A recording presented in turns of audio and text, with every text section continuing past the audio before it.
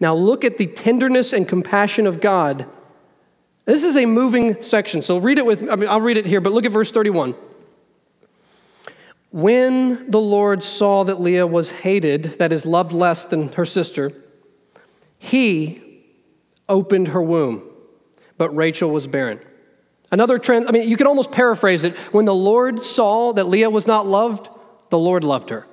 That's the paraphrase. Verse 32. And Leah conceived and bore a son, and she called his name Reuben, for she said, because the Lord has looked upon my affliction, for now my husband will love me. Okay, pause. We know Jacob's God is Rachel, and we know Rachel's God is having children. That comes later. Leah's God is Jacob.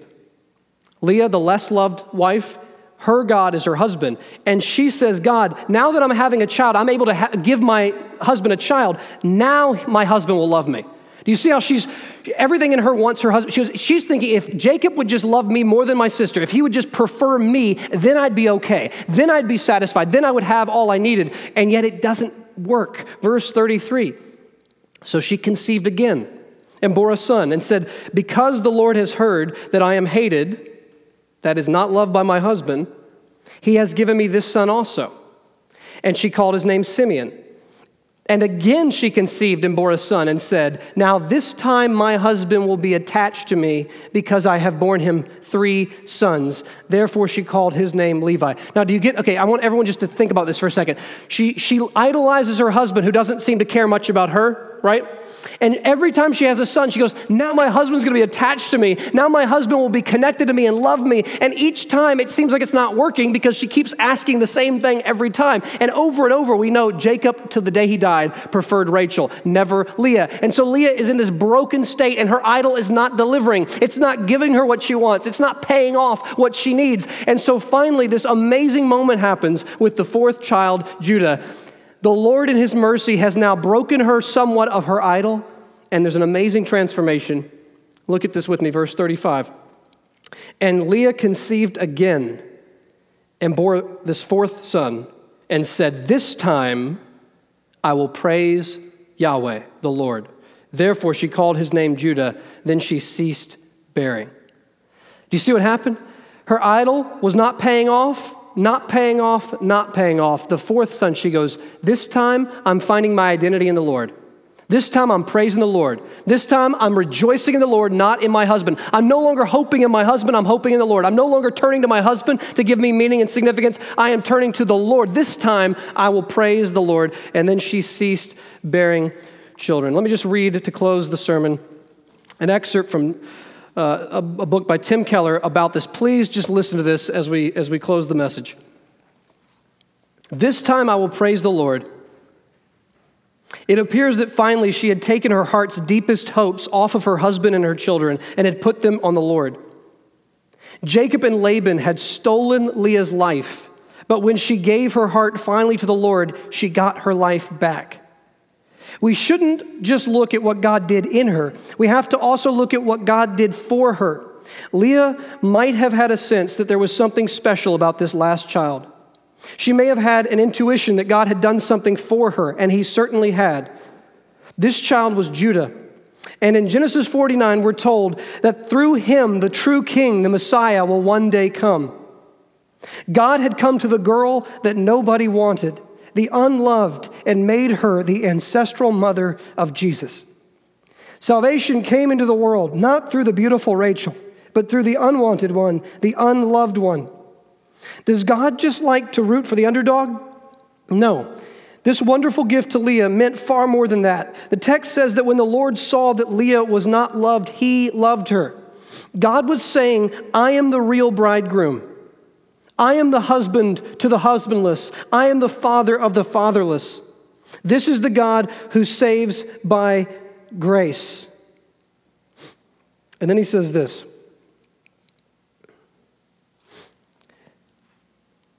Leah's life points to her greater son. Listen to this. When God came to earth in Jesus Christ, he was truly the son of Leah. He became the man nobody wanted.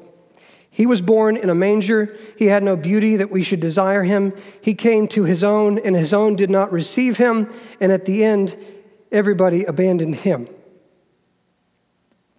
Jesus cried out even to his Father, "Why have you forsaken me?" Why did he become Leah's son? Why did he become the man nobody wanted? For you and for me. He took upon himself our sins and died in our place. If we are deeply moved by the sight of his love for us, it detaches our hearts from other would-be saviors. We stop trying to redeem ourselves through our pursuits and relationships because we are already redeemed. We stop trying to make others into saviors because we have a Savior. This is the last part. The only way to dispossess the heart of an old affection is by the expulsive power of a new and better one. How do you get rid of your idols? It's not by trying harder. You get this, right? You can't just choose to stop idolizing something. What you've got to do is you've got to uproot your idol and replace it. And the only way you can replace that idol is to find a greater joy, to find a greater God, to find a greater meaning. That's the only way we'll ever get victory over our sin, is to replace our idols with the true God, to replace our false saviors with the true saviors, to replace our false counterfeit gods with the true God. Thus, it is not enough to hold out to the world the mirror of its own perfections. It's not enough to come forth with a demonstration of right behavior or to speak to the conscience. Rather, we must try every legitimate method of finding access to the hearts of our people for the love of him who is greater than the world.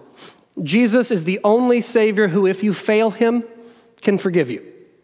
If you live for your job and you fail your job, and you lose your job can't forgive you. You've lost your identity. It's over. If you're living for a spouse and your spouse leaves you or dies, that spouse can't come back. It can't be made right again. That idol can't forgive you. If you're living for your children and your children don't turn out the way you want, you can't be forgiven of that. It's just you're stuck. You're trapped without an identity. Jesus is the only Savior who, when you fail him, he will forgive you completely, and when you trust him, he will love you fully, and only in Christ is our meaning, purpose, joy, and righteousness secure in him. Jesus is our greater Rachel.